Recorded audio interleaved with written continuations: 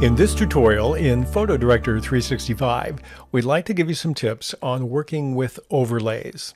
An overlay is basically a layer which contains preset information that you can layer on top of your photograph.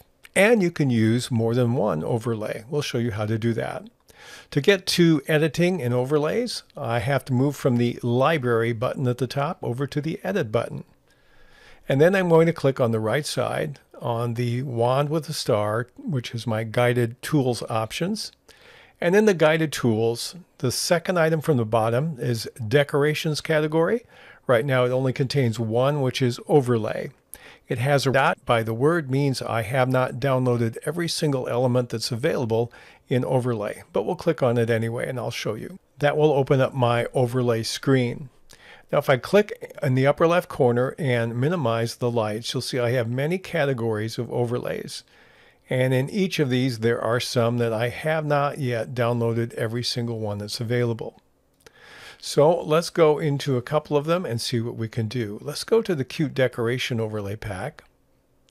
And let's take this element here. You notice it has an arrow, a down arrow on the lower right corner. That means I can download it. I simply click on it, and then right now it's downloaded.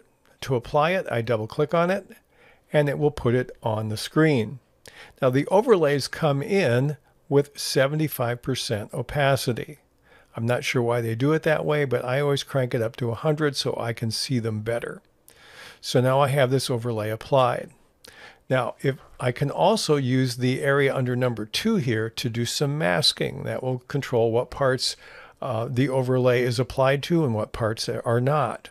Now, default is to have the center button of the 3 on the left active. So when I drag it over here, I can draw and I can create a mask where I remove whatever part of the overlay I don't want, for example, on this young woman. That's one way to do that. I'll do Control Z to undo that. Another way to do that is to use the element on the left side, which selects the most prominent object. So let's do that. It will automatically look for that, and it made a special mask just for the gal. I can also reverse that by clicking on the Brush Inverse tool, and now she is in the overlay, and none of the overlay applies to anything else. I can go back and forth as much as I want. If I want to add something back in, I can change the mask by using the Brush Erase tool. That will remove areas from my mask, and I can drag over again, and I will find other elements that are now not masked and part of the overlay. Another thing I can do with the overlay is I can change it. When I click on Enable Template Resize, that gives me the ability to move the overlay because it's bigger than my photo. And if I drag it left and right, I get to see all the elements and up and down that are in the overlay. I can also resize it. I can go bigger and I can go smaller to some degree and move it around and decide what do I want as part of the overlay and where do I want it on the image. We can also rotate it. If I click on this, it rotates 90 degrees every time you click on it. Now it's all upside down. And I can also flip horizontally or vertically, which doesn't make a lot of sense when you have text. So that's an example. There's another button that says Preview with all layers, but that will not work until I have at least one layer saved. So we're going to do that. So let's click back into this panel here. So I'm going to turn off my Enable Template Size. Now I can go back here and I can take my template and use my brush or use my automatic settings. Let's assume that this is how we want it to look. I'm going to I can reset everything by clicking on the button at the bottom, or I can click on OK. Let's click on OK. And that takes us back to our previous screen where you see that we have actually added this layer. That's all it is. It's a brand new customized layer. I can turn it on or off, or I can delete the whole thing. Now you can stack overlays. So let's click on Overlay again. Let's go to a different option here. Let's go to the lights and stars and click on this one here. Now I've added another layer. Now what I can do with that layer is the same thing I could do before. I can click on the brush settings,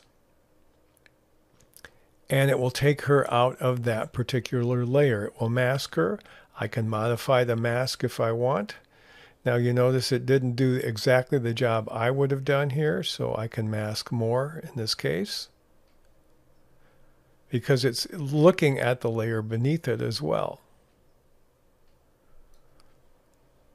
But now that I already have one layer saved that is an overlay layer, when I turn this off, you're going to see something. Okay, there is a picture of my mask, and there's a picture of my layer. This is really helpful if you're using multiple layers, because when I enable the template resize, now I'm going to be able to see exactly where that mask is, where that layer effect is on the screen. Okay, so we'll turn that off again and get back to normal size. Let's assume that we like that. We're going to preview it with everything. Click on OK.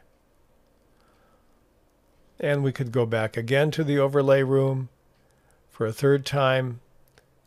And you can add as many of these layers as you want to. We'll click it again. Let's turn the opacity back up to 100% so we see this heart. Let's say we don't want it in front of her face, so we'll take it out here and click on OK. Now once you're done, what you can do, if you know your skill in working with layers, is you can take any of the layers out that you don't want, remove them, and if you want to go back and add that same overlay again on a different layer, edit it slightly differently, mask it differently, you can do that. So that's a little bit of working with overlays in PhotoDirector 365.